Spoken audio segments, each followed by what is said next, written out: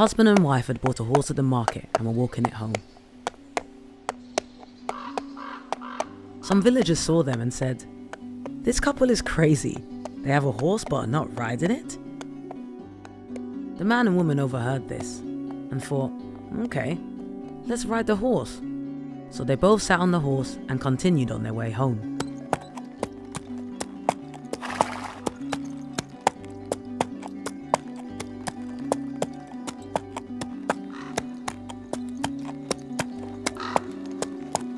A short while later, some villagers came out of their houses and said, "How cruel are these people?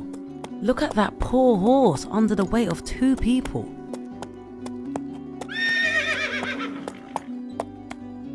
So hearing this, the man decided to walk and let the wife ride the horse by herself.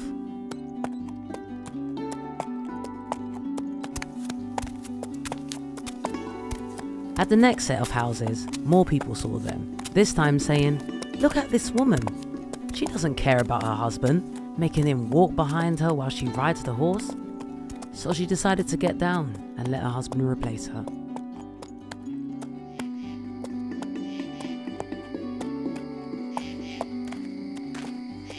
Of course, at the next place, the villagers said, "Shame on this man, making his wife walk behind him while he rides the horse."